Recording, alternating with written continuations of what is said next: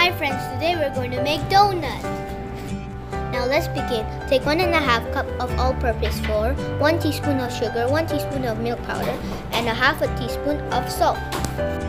And 1 teaspoon of instant yeast. Mix them all together. Take 2 tablespoons of yogurt. Mix them all together. Knead the dough with lukewarm milk. If required, just some flour. Knead the dough until it's soft. Pour 1 teaspoon of oil and knead the dough. Now tug the dough and let it rest for 1 hour.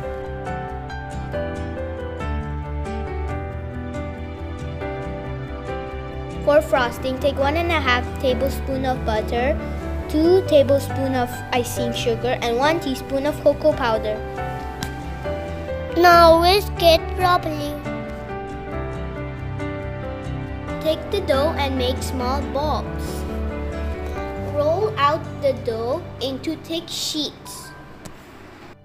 Now cut with the donut cutter.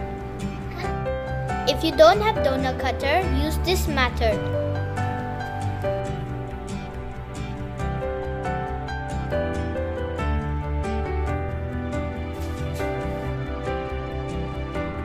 Let it rest for half an hour. Now, add the donut in our medium hot oil. Fry it until it's golden brown. Dip the donut in the frosting and decorate it with sprinkles of your choice.